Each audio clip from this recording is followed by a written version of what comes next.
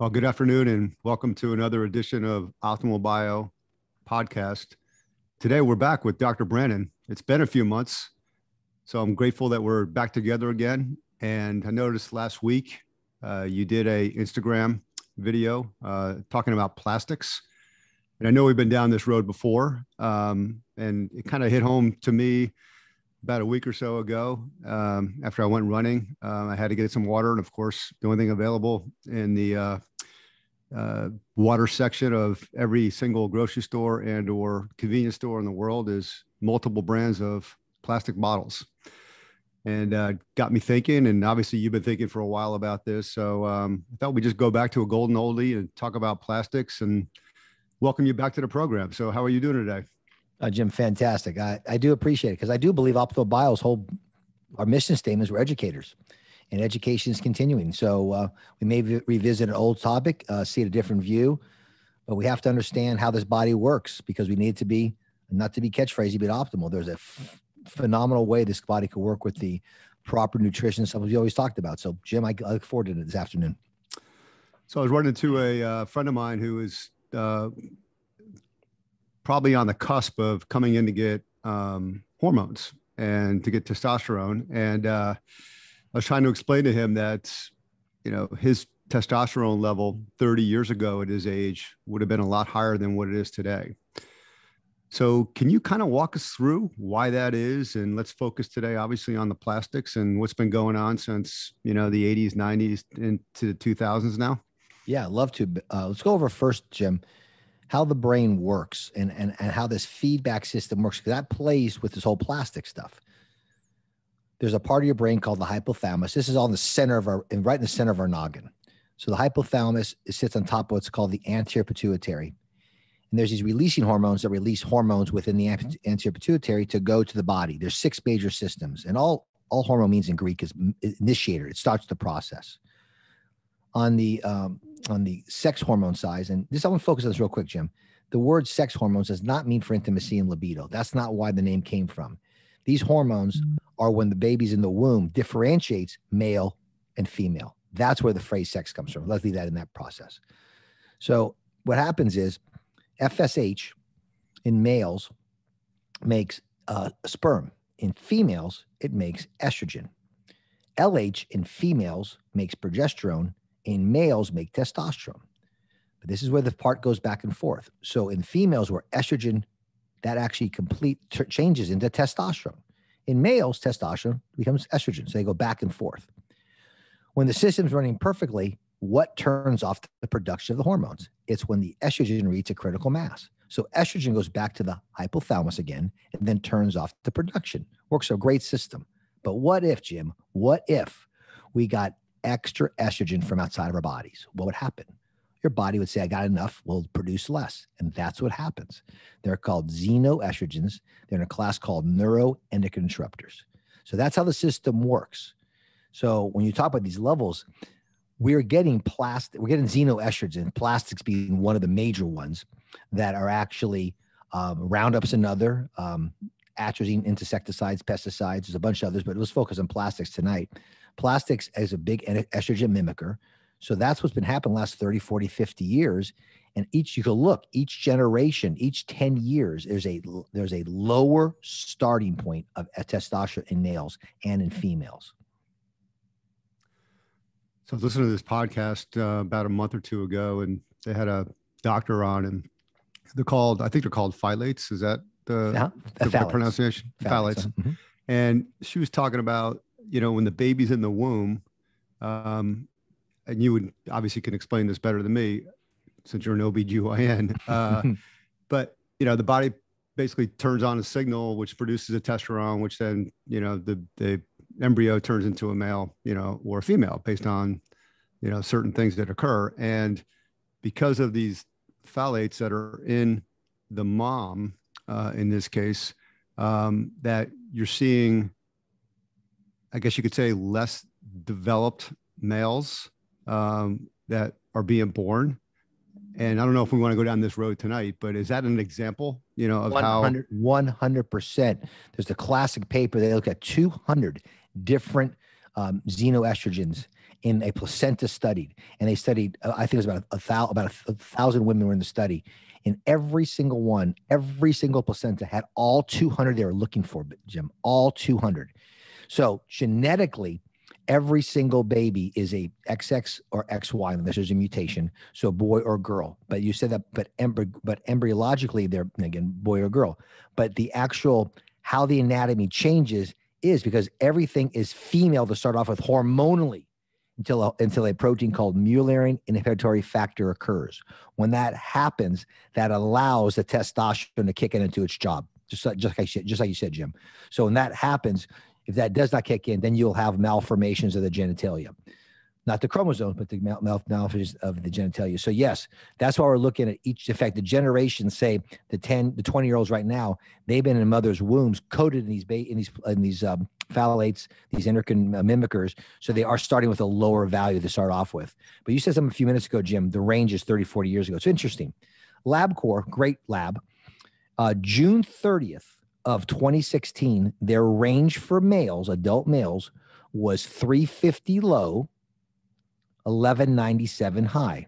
That's a bell curve standard deviations. So listen to the number, 350 to almost 1200. That's what it was in 2016. On July 1st, 2016, they changed it to 264 to 916. Why? They did a new study, 10,000 people in the study. But if you have 10,000 unhealthy people, the curve is irrelevant. That's why the further back we go, Jim, the further we see a higher low. About 50 years ago, it was around 800 to 1,400. So you're right, just what you said. But now, there's no doubt plastics are part of it. There may be other things as well, lack of iodine, selenium, all these other things. But the key crux is, what does the production of testosterone come from? It comes from the production of estrogen. So if you mimic that, you're gonna make less.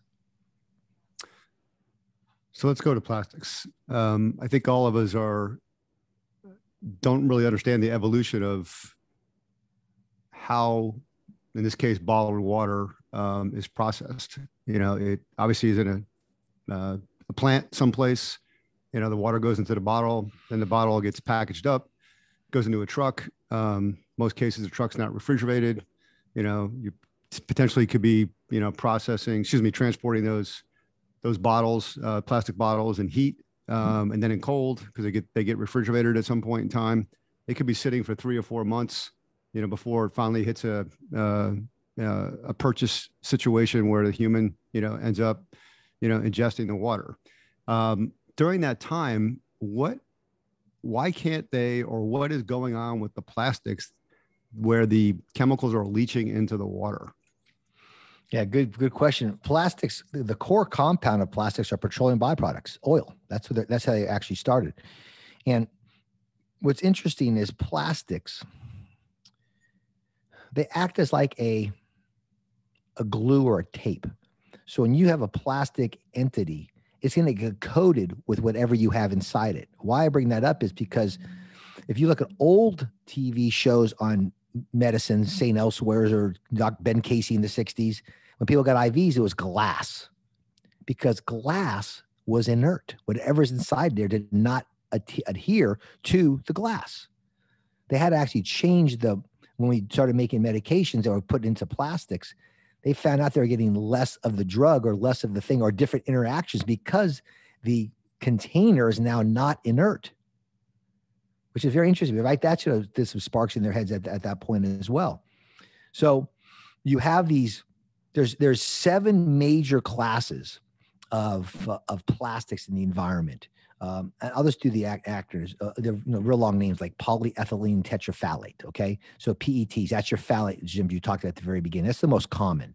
You have these high density polyethylenes. You have low densities. You have polystyrene. You have PVC piping. Our water goes through. Again, when the people made these manufacturers, they weren't thinking about hurting people. They think, what's the best way to use it? Because plastic in Greek means mold. It's easy to malleable these plastics. So there are many different forms and shapes they can use them for, and great products. But there are repercussions to this. And we don't have, the studies actually happen in real life, right? 30, 40, 50 years of real life, we see these things occur. So what the number one thing that causes the damage of the plastic itself, the container you talked about already, Jim, is the heat. Heat causes the molecules to change its adherence to itself, and the phrase leach out is a real term. BPA, BPS, those are one of the biggest ones, these bisphosphates that actually can leach out into the water. We deal a lot with our military, Jim, and we deal a lot with their low testosterone. In fact, they're some of the lowest testosterone I have. We're talking active military young men. But they tell me, Greg, man, my water sits in the desert for hours, 130 degrees. Is that where it's coming from? Most likely is one of the components of it. So that's where it comes from, Jim. Let's talk briefly about BPAs, okay. Because they've been known to cause cancer. Is that correct? There are studies on that too. Yes, sir. And so it's scary in a way, because the number one drink in the world is water, and the number one selling product in the world is bottled water. And it's still amazing to me that water was free, 30 years ago, and now we're paying $1 or $2 for it, everywhere we go. So we know that it's there. We know that let's go to cancer real quick, Jim. Certain cancers, mainly reproductive, endocrine reproductive organ cancers, the endometrial lining, some of the testicular cancers, because this is important to understand. Reproductive tissue, gut health as well, are very fast growing cells. So when you have a cell that's more dormant, that doesn't reproduce, there's less chance for this. It's called G0, G1, G2, the growth phase of the DNA, when the DNA is duplicating, not duplicating. When the mechanism is in action faster, there's more chance for a mutation or a defect. That's why these rapid growing cells are more prone to having problems when you have external organs, external stimuli on it, chemicals, environment aspects of it. Nutrition is a big one too, especially carbohydrates. But yes, Jim, what you were talking about before is we're drinking. Just because glass is brittle doesn't mean there's not ways to use glass. And again, a lot of the linings of these packages, all these cardboard boxes, things like that, their plastic linings inside have the same type of thing: the BPA, the BPSs, the DETs, the HV. They're all there to keep your food fresh, but there's complications to those. Sure, and obviously, it's glass is heavier than plastic, and you can ship more, and not have to worry about dropping it on the floor and breaking, exactly, and so on and so forth. So obviously there's a significant practicality and an economic, reason, why plastics have invaded our society. 100%, and good reasons, Jim. It's not that we're not knocking that, but now we see repercussions there. We see them very clear in our face. So with that, knowing that there's repercussions, has the health community done anything about that? There's a phenomenal book. I forgot the author's name, called Estrogenation.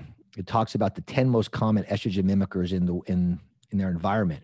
Red dye 3, red dye 40, BPA, phthalates. Women throwing their birth control pills in the water. It gets into our drinking water. Now, again, I'm not a manufacturer. I'm not doing this. I'm sure there are people out there, because environmental science is a phenomenal, scientific program. I think they are working on that highly, Jim. But some countries have made some of these products in Europe are blacked out. BPS, and both of them cannot be in any products, but they're still here. So there is science out there, but the question is why are they not being acted upon? Me being a constitutional guy, I would say more of a state level than a federal level. I think it is a state function, not a federal function. Okay, so they're out there.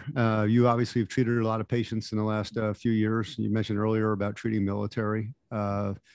What are you seeing, and what is the best way that Optimal Bio can counter, this assault, on our bodies?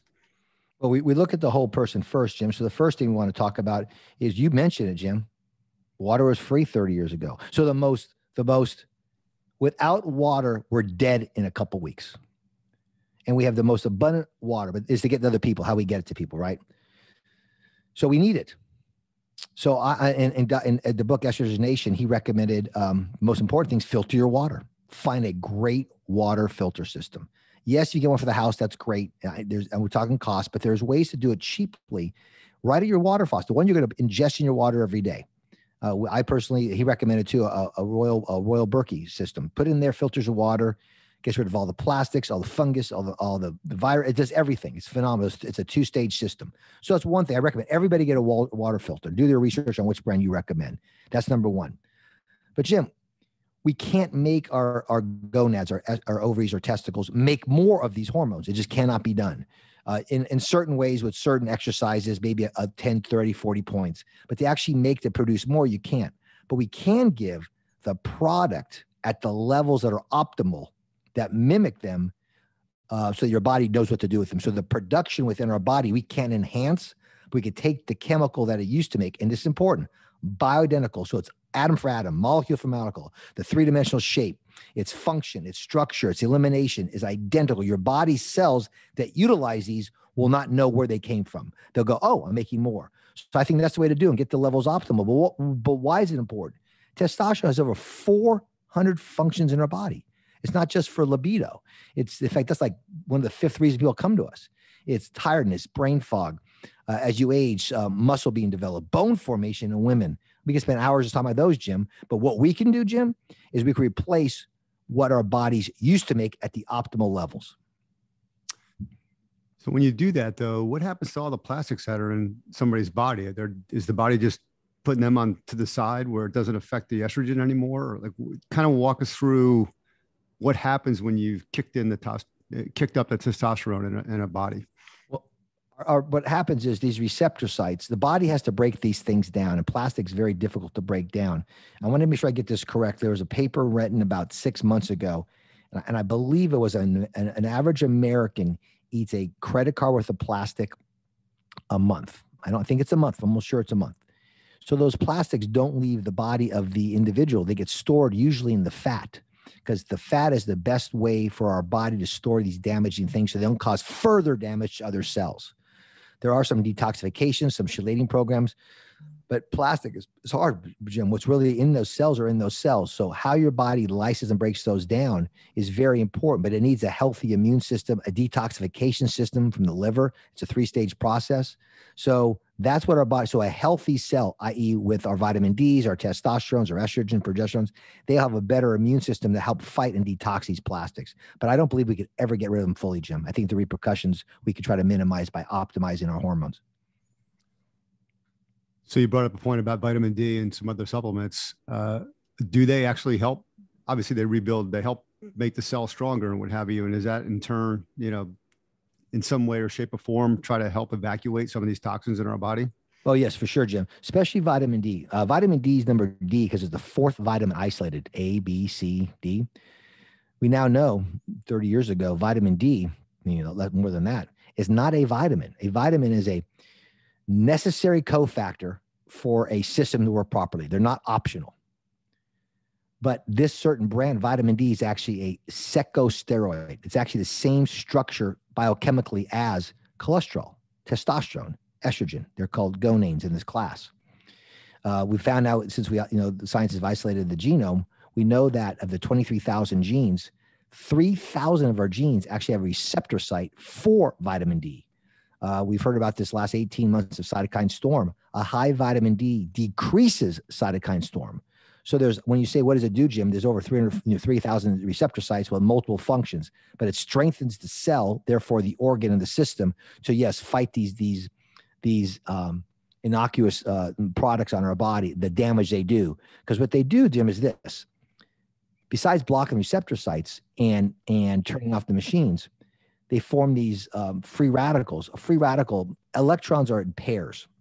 When they're in pairs, they're doing their job. But if one's gone, you have one electron in an orbit by itself. That's a free radical. And that now causes damage because it's looking to get another pair somewhere.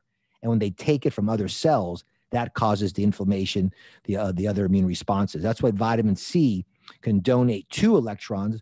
Vitamin E can donate 1. Glutathione actually gives electrons back to them. So it's a system of scavenging your body to try to cover these free radicals. So you want less damage as possible. The free radicals could be decreased.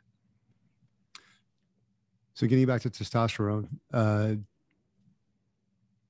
get people coming in, let's say their levels are, 200 or 300 if they're males, and you're getting them back up to what they should be. What are some of the 2-month post-placement things that they should be experiencing? Well, there's really good, Jim, is this. It's like the number one reason people see us at Optimal Bio regardless of gender, regardless of age. 18, 90, doesn't matter. Tired of being tired. And number 2 is brain fog. So what I love to do is after a month, we check the numbers to see if they're in the right path, right order. We use the numbers are guideposts. We don't want to say a number, hey, you're optimist, you feel good. No, we want to know is how do you feel? And they'll start telling us, Jim, wow, I'm remembering my words. I remember my friend Bob again. In mid-afternoon, instead of me being tired, I'm hitting tennis balls. I'm playing golf. My wife and I are going on dates in early afternoon, whatever. It's not, they're not having that when they come home from work, they're on the couch and they're out. They're telling us what's going away. That's why I really love to hear when they come in for their consult is to hear their symptoms first, because that's how I grade myself. I grade us a success when they come in with their 5, 6 major complaints. I ask them how they feel, and that will be our answer. And our goal is to have their incremental benefits in all of those. So I'm jumping around again. I'm going back to water because it just reminded me of something. Your mother-in-law, my mother, in their 80s, drink coffee every morning, probably debate and potentially fight with you at times when, they're out in the heat, for a little while, and you say, hey, Mom, you got to drink some water. And, they reluctantly might take a couple of sips or whatever, but they're simply just not water drinkers. And they're living to ripe old ages and they're extremely healthy. Is there this myth out there that, we've been told you must drink, half a gallon of water a day or, 12 ounces every 2 hours or whatever the metrics are? Does the body really need that much water? Yes, based upon size. But my mother-in-law was at a cardiologist last week, and he and I were talking about the same thing. But the amount of coffee they drink, think about it. It's virtually all water, Jim. So they're getting their water. The question is, how much diuretic effects does the caffeine have? And he and I, great cardiologist, we were yapping about that. And he's finding over his career that it's not as, so coffee drinking is not as bad as people say it is. Okay. So the coffee, they're getting their water. So the answer, that's fine. No water is death. So they're getting the water. We know that because our cells are about 70% water, water by weight. So yeah, I wouldn't fight with them. They're older than us. They own us anyway. They're smarter than us. They've lived to 80 something. This is enjoy that. But there's no doubt, Jim, without water, we know from multiple papers. Now, how much that is, I do need 8 to 12 glasses, huge 12-ounce glasses. I start my day every day with 3 glasses of water. I think the studies show that pretty well. I like how that ages. We know dehydration is not good, but the answer is what the myth is. It's not a myth, Jim, but there are different ways. Now, if you tell me you're drinking Coke as your symptom, even though it's mostly water, no. You got your sugar. Well, I'm thinking diet. We can spend a whole time. Maybe we'll do sugar down the future on how bad these so-called artificial sugars are, what they do to the brain and nervous system. So no, there's what also is in this water is crucially important. Okay. So you are not necessarily an opponent of, somebody walking around with a water bottle all day long. Of course, in this case, a metal water bottle, and, drinking the proper amount of fluid every single day. Since that's me and that's you, I believe in it, but I know you can get water from other sources, but they need it. Also, think about it. A steak is more water than people think, right? There's water in so many things, and our body is so amazing at absorbing the nutrients it needs. And that's the first one it gets. So that being said, people are getting more water than they think, but I don't want to make it a torture. They got to cut that big gallon jugs they walk around and, in BPA plastic in the heat all day. That's probably defeating the purpose. So no, but we know they would not be healthy, or they would not be 89 or 90 if they did not have enough water, period. But filter, I can't, and I don't know how they got away with but filtered water, Jim, is so important to get all that stuff out that is detrimental to the body. Because remember, the body is phenomenal at surviving in harsh environments. But our whole goal is that you strive in these environments. Yeah, I always wondered, kind of had a debate, with myself that you'd see, people that you work with, they come in and they would go to the water cooler, and it's obviously one of those big, plastic containers filled with water. It's supposed to be, from some special spring someplace in the US. And they have a mimic, let's say, half a gallon jug, of empty plastic that they're filling that water bottle up with every single day. And I'm just thinking they're just getting, basically a double dose of plastic, day in and day out. There are some, Jim, BPA and BPS free plastics. There are some papers showing that they're okay. They're good. But when we talked before, you and I the other day, is what would be the best. And that to me is different than good. I would still take a stainless steel and a glass over any of those things. But there are some plastics out there that, again, we talked about the benefits of plastic: light, mobile, chance for shape, a lot of things it could do. And we have smart scientists out there doing that. So there are some out there that are, Jim. Mike, personally, I'm still a glass guy. But you're right. We don't, but it's important. We first went BPA and they got rid of it and gave BPS. It was the same fallacy, same problem. So we got to understand, we have to do, as being a consumer, we have to do our research. Sure. I mean, ultimately, are you better off just going to the tap and taking a glass of water as opposed to buying a bottle of water? I would think so, Jim, because if you look at some of those major names that put those in those bottles you paid $2 for, it says in it, it comes from city water and they add certain minerals and stuff to it. So how about we just get city water and filter it in your house and bring it to yourself in a glass container? That's what I would do. But yeah, and I understand. But yeah, drinking water. You and I have been around the world, Jim. We've done stuff, the mission work around the world, and I'm literally taking these Berkey filters through dirty swamp water filter and drinking it. So they're amazing filters. But without water, I take crummy water versus no water. But we're fortunate we have an opportunity to make a choice. Let's make a choice and avoid. We, like you said at the very beginning, we don't know how long these things were packaged in the heat, in the trucks coming here. We have no idea how much leached out. We just don't know. And there's no problem with all these chemicals with bottled water, correct? Again, depends what goes in. Okay, whatever's in the bottled water that came in the water, if there's chemicals, that's going to be the problem. But the bottled water itself will not change what's in the container. Right. Okay. All right. Back to our patient profile and testosterone. I ran into an individual the other day. He's 77 years old, decided to get the treatment. And I was with him actually last night. He's amazing at his age. He's wanted to go play cornhole last night at 9:30 at night. And I'm thinking to myself, man, and I didn't, I'm 58 years old. So I'm thinking to myself, man, if I'm his age someday and I have his energy, I'm going to feel pretty good about myself. One of his concerns though is, and I think he may have misunderstood, but he's been doing some research and wants to continue with the treatments, but he's wondering if there's any studies because he's concerned about the long-term effect. So let's say he stays on until he's 90 or 95.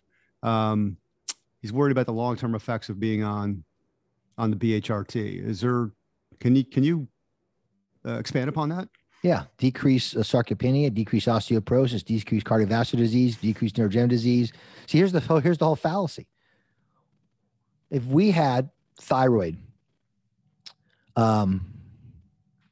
disease where you had your thyroid taken out for some reason, do we give you age-appropriate thyroid hormone? No. You give what's optimal to run the body.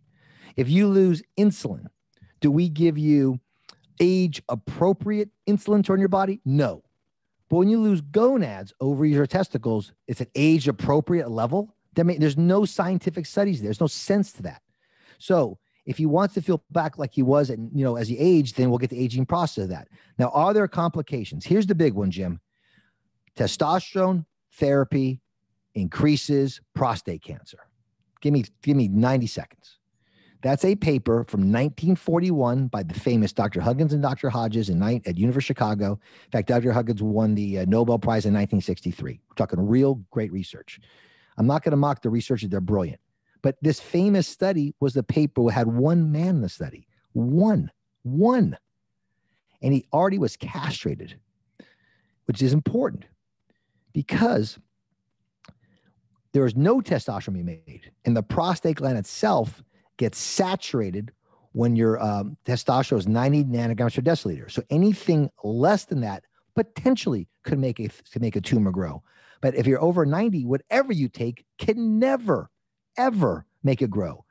Dr. Morgenthau at Harvard wrote a great book called Testosterone for Life. And not just that lay book, he's wrote multiple papers showing the benefits of patients with prostate cancer on testosterone actually living longer because having less heart attack, stroke, and dementia.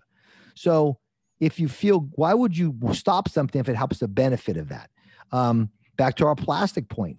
what's increasing bladder cancer, prostate cancer, are the plastics. It's in the environment. So we're going to take these chemicals that are destroying the actual hormone that helps keep us healthier. Why not keep continuing that hormone? So I don't see anything with that, Jim. Not at all. Mayo Clinic says there is now, and there's never been any evidence to show that testosterone therapy increases or causes prostate cancer or benign prostate hypertrophy. So you're telling me that they ran a study with one male who was castrated? Yes. And that's what Morgenthau, he actually, in his book, he says, I went to the Harvard Library, I found the paper, read it myself. Yes. I mean, at this day and age, I don't want to get into a vaccine discussion, but the FDA and the CDC are upset with ivermectin and some of these other potential treatments because they're not doing these massive randomized, placebo studies. And, in this case, we're taking a paper with one person. Yeah, and that's the thing, Jim, also these idea of the classic paper of, placebo evidence study, all that kind of stuff. On a side note, Jim, there's never been a vaccine paper ever with a placebo of normal saline, just on a side note. So, but back to this, we have 70 years, 50 years of these things. The pellets have been used in women since 1935, men 1937. They've been used longer than shots, came out 5-7 years later. Creams were almost 40 years later. Here's the thing, Jim, is there's not anecdotal evidence. We have patients for 70 years taking these things with no increases in things. But then we have study. I'll give you an example. 1947, they have an oral version of testosterone. We make 17 beta. It's a structural thing. They made the oral methyl 17 alpha. By just changing that structure, they knew within a few years increased liver cancer and clots. They pulled it off the market. Well, it's not off the market. People still use it, but there's studies to show that. So my thing is, you don't need it. You don't need these studies sometimes when you have something such as, say, an ivermectin used for 50 years with no side effects. But back to our pellets. There's never been a pellet recall of a natural bioidentical pellet in any country since 1935. You're talking millions of papers taken. The patients, not papers, million. But we know we have a lot of data on that. In fact, as you know, in Optimal Bio, we're working on a book now. I've collected about 7,000 papers showing the benefits of the route and the hormones themselves we're putting together. So with the bioidentical hormone, it's obviously placed in your body, usually underneath the epidermis and the fat part of your body. What is it actually? Does it just leach over time in a very stable way to maintain your high levels of hormones compared to the shots, compared to the creams and other applications? Let's get rid of the word leach. That's bad. Let's get the word dissolve. So the pellet is 99.5%. So it's the structure and the route leads to how it works. Because it's a cylinder, when you lose, a very small molecule every few milliseconds from the cylinder, the shape stays the same for a long time as it dissolves slowly. So it's a steady state, and it will so it just dissolves into the third space fluid, which goes to your blood system. And how endocrine glands work, the pancreas, the gonads, it secretes the hormone into the bloodstream, like the highway, and the cells that need it grab it.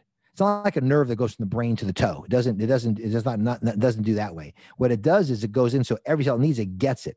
So now you have this, basically you're transplanting a testicle, you're transplanting an ovary under the skin and the subcutaneous and the fat area that's very, very vascular. So therefore it just dissolves slowly and steady state. Now, what's cool about this, you work out, you get a faster heart rate, you get a bump of testosterone, and it goes and does its job. I didn't mean to use the word leech. All this water discussion. I'm just joking. Leaching a bad word. It's funny because it is leaching out exactly what it does, Jim. It just sits there, but this is a good product leaching out into our bloodstream to go to cells to do a great function. But the cool part of bioidentical, Jim, that we think about the function, it's not just the function, it's the shape of the molecule because the body recognizes it. So it's a perfect, it's a one-for-one function. It's not like too weak or too strong. But the most important part of taking bioidentical, it's the elimination because it goes down the exact same pathway our body's built to eliminate these hormones. There's no buildup. There's no extra products. Some of these detoxifications, like the plastic you talked about, our body's never seen these things. It goes, how do I get rid of this? It's not like that at all. Obviously, it's been very successful since it's been around since 1935. And anything that competes with this pellet at this point in time? Well, I miss your story. I'm sorry. I should have done that. The shot, the cyprinate, the ethrate, and the propionate What happens with that is it gets high very fast and goes down very fast. The classical roller coaster. But the so-called roid rage, Jim, is not when it's high, it's when it's dropping. Creams, the androgels, those kind of brands, they are a roller coaster at a lower level. They're very rare, but there's a complication. There's a certain chemical or platelet called thromboxane A2, which actually helps our blood clot. It's very important, but it's been shown in those type of modes of applications, again, very rare, but they're there, that it actually can increase clotting with those forms. Not with ours. Ours is, and when I say ours, in the generation, bioidentical pellets, is not show that, because all we have in our pellet is 99.5% pure 17-beta testosterone. The binding agent to hold the powder in the mold is a natural fat, either stearic acid or cholesterol. I prefer cholesterol because the structure mimics testosterone. So yeah, Jim, it's really cool is how it works is your body just does its stuff and eliminates its stuff. There's benefits to synthetics in the sense of testosterone, the shot itself. The actual molecule that works, the testosterone, is not synthetic. It's the ester that holds it together to allow it to sit in the muscle. That is what is not normal for our bodies. So that's why it's important. I said, why not, if you lose X, why not give our body X? That's what I'm thinking. But back to our range at the very beginning we talked about. Why settle for a normal standard bell curve from 10,000 sick people? You know, because the question is, when I had a friend, you asked your doctor, what if I walked in, my level is 1,500? What would you do? And they had, well, nothing. Well, therefore, it tells you it's not a poison. It's nothing, just the opposite of that. So your friend at 77 does he feel great at 77? Stay on it. Feel great at 80. God's in charge of the heart. But if God says the heart keeps going, we're okay. You brought up an interesting point before that I don't think the public really knows about. When they get these lab ranges, you're saying that they sample 10,000 people or some random amount, yep. And whether you're sick or not, that's what becomes the new range. 100%. The reason I'm using 10,000, that was the paper that Womack used. 10,000 healthy people between 25 and 55 or 25 and 80, whatever that paper is. But they don't wean people out. They get the average schmo like you and me. And then they have the bell curve. So what a standard bell curve is, you have 10,000, you plot all these points. In the mean, the middle of it, you put the peak. That's your bell. That's your top of your bell. And you go one standard deviation each side, and there's your curve. And these things fall in, fall out.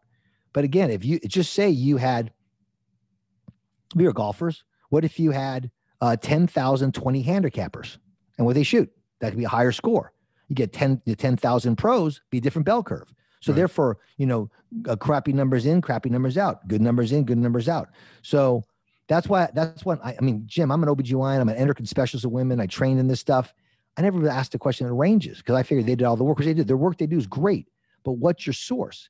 And what got me, Jim, was that date was I started looking back at a paper I found back when I was a resident, where the range for women is around, upper limits was considered high was 200, 220. Now upper limits is 41. So my question is, why was it 5-fold change? Boom. Then I started looking at men for ourselves.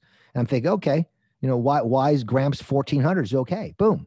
Now there are side effects. Also, other shots is making the blood too thick, watch your estrogen levels. But when you have physiological optimal levels, those are very rare occurrences. So what we do at Optimal Bios, we follow everything very closely. But this is important. Testosterone converts to estrogen. Men need estrogen. Too low estrogen affects the heart and the brain and the genital area. A lot of people block that conversion. That's a no-no.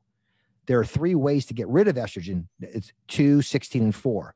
2 is the optimal way. There's an herb made out of broccoli and cauliflower. How healthy is that? That makes it go that pathway. So I think knowing the biochemistry, and I'm even talking for lay people, engineers, scientists, anybody, when we draw the pictures out, when you see A go to B goes this direction, it just let our body do what it needs to do. Not let's try to make a different pathway. So then with cholesterol, oh, here we go. When you knew I was going down here, right? Are they deciding the same ranges for cholesterol the same way they decide the same ranges for testosterone? Okay, I'm 61. When I was in med school, the high cholesterol was 330. Now today it's 180. There's a very, very well-written doctor named Dr. Mark Houston. He wrote a couple of books. What your doctor has never told you about cardiovascular disease and what your doctor never told you about hypertension. I recommend those books. He was at Vanderbilt for years. He's now at his own clinic. So he talks about atherosclerosis being an inflammatory disease, not a high cholesterol disease. Dr. Miller, one of the most famous heart surgeons in America, said blaming cholesterol for atherosclerosis is like blaming a fireman who's at your house putting a fire out. So what happened was this whole cholesterol thing in 1958, Ansel Keys, K rations for those in the military. He invented those. He looked at 38 countries to figure his hypothesis through every country out but 7. And he picked this algorithm. Italy being the big one, but Italy was post-World War. They had no meats or eggs. They had to eat off that kind of diet.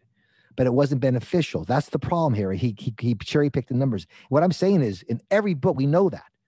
So, and cholesterol is oil. Blood is water. Oil and water don't mix. So blood cannot carry cholesterol. It must be wrapped in something that likes water. That's a lipoprotein. So the problem is too many lipoprotein particles. That's the boat.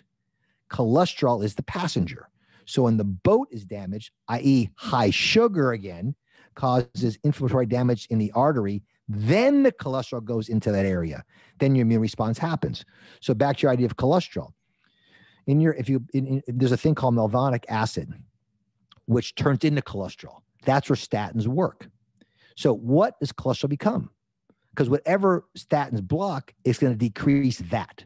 So what does cholesterol block? It becomes testosterone, estrogen, progesterone, cortisol, red blood cells, myelin sheath, 95% of your brain, 50% of every cell membrane. It's just not that simple, Jim. That's the problem. The biggest culprit in our society, even more than plastics, it's sugar. And I think that's our next topic coming up pretty soon.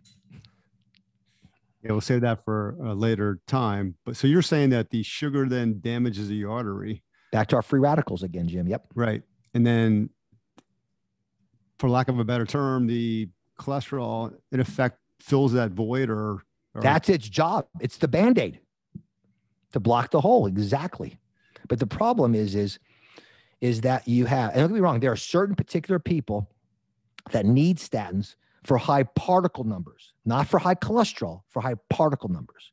First thing is diet sugar, but there's rare cases that people need statins to lower the number. Particle number. If you have more particles, more chance of damage, lower particles. So that's very, very important. So I'm not poo-pooing cholesterol. I'm not saying that. And there are genetic malformations. Alzheimer's is now, there's a gene called APOE, and you have 1, 2, 3, 4 alleles. Those with the 4 are much more prone to Alzheimer's. That protein APOE is a cholesterol metabolizing problem. But what causes it to be more out of whack? Another name for Alzheimer's disease now is type 3 diabetes. Again, sugar's the culprit. What it does is extra sugar binds to proteins. When it binds to proteins, it changes the structure of the protein. Therefore, changes the structure will change its function. That's why the tangles for Alzheimer's, hemoglobin A1C, those things happen. And every cell picks up that cholesterol. What's really weird, Jim, is fructose even does it worse, 7 times worse. It's called AGE, advanced glycinated end products. That's for our sugar talk. And obviously the fake sugars are just as bad as the regular sugars. Even worse. They destroy the nerve connection in the brain. They're made from petroleum byproducts. We'll spend a whole half hour, an hour talking about what they do to the body and liver disease. All right. So walk us through in a very simple way the relationship between testosterone and cholesterol again. Okay. Testosterone comes from cholesterol. So cholesterol is the precursor to all sex or steroid hormones. If you look at Optimum Bio's website, we have that 4 rings. It has 3 hexagons and 1 pentagon. They form together. That's the backbone of all of our hormones, sex hormones. Because the other hormones are protein hormones, like insulin's a protein hormone. Thyroid's a protein hormone. The sex hormones are steroid hormones. And the precursor is cholesterol has 27 carbons, testosterone has 19, estrogen is 18, and progesterone does. So what it does is it has to take those off. So what it is cholesterol becomes testosterone, becomes estrogen, becomes progesterone, becomes cortisol, all those things. So if an individual, for example, has been assaulted by plastics, and then on top of that, they're on statins that are reducing cholesterol, they're really assaulting their hormones, their sex hormones. Their heart and their brain. In fact, the studies are clear on increased dementia because the brain's 95% cholesterol. There are ways there are people that need them. So what you do is in the mitochondria, that is the nuclear power cell, the organelle in the cell, that takes oxygen energy and it pushes these electrons called a proton gradient down this membrane and get energy. It's like a battery. And ubiquinol is another product of cholesterol. So you don't want to decrease mitochondria, to decrease energy. So if you have to be on a statin, you could take coenzyme Q10. There's also one called ANAGDOT. Dr. Houston actually pioneered that actually will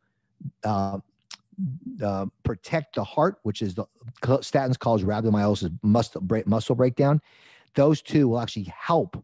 So you get the benefits of the statins. There are some benefits for them for certain, mainly the anti-inflammatory part of statins, but then protects what cholesterol is supposed to make. That's another topic for another time as well. You brought cholesterol up, my friend. Well, this obviously has been a refresher and very, to me, it's always very interesting to, go back and learn again and, in effect, ground yourself, with some of these fundamentals that I think all of us who are looking for optimal health, need to really think about. And, people have come to me and, asked me about testosterone and BHRT. And I said, look, after I've talked to them, if you're still skeptical, just simply go next time you get a physical, go get your testosterone tested and, look at your PSA and obviously some other things as well. And then, from there, if you want us to take a look at it, we certainly can do that. Any other recommendations for, patients that are, well, I wouldn't call them patients yet, for people that might be considering, getting treatment? The most valuable object you own is yourself. Aren't you worth the exploration? And don't take our word for any of this. You must do research. But Greg, when I go look around, I find contradictions. Yeah, you do. There is a left, there's a right, there's a middle, there's all. I understand that. But you know your body. But Greg, it's a normal part of aging. No. It isn't. That's the problem. That's the problem here about there's a normal part of aging. It isn't. It isn't. And that's what bothers me, is to hear that that's the normal part of aging. No, we are going to age. I love aging gracefully. I think it's wonderful. But we don't have to speed the process up. And we're in an environment, Jim. We just touch just the surface of plastics today. We could talk about, thousands of fragrances, Jim, aren't even done by the FDA because there's so much stuff in it. They're preparatory. You can't put them in. There's no studies on these things. The book, Estrogenation, I've read the doctor's name I told you. He goes through how many things we don't know what's out there. So what do you own, Jim? You own your body. Let's get that immune system.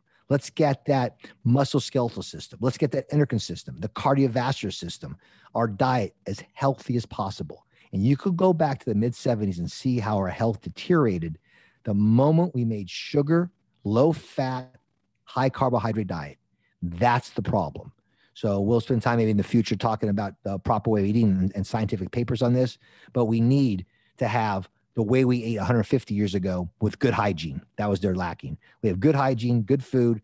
Your body is, you can look around the world, Jim, where longevity lasts. It's these islands off Japan, these islands of Greece. They're eating, things that grow out of the ground, free range this, free range that, drinking a ton of water, and they have their wine and little stuff. That's not a problem. But make your system, you control as best you can be. Again, it sounds corny, but yes, we can survive, but I want to thrive as long as we have.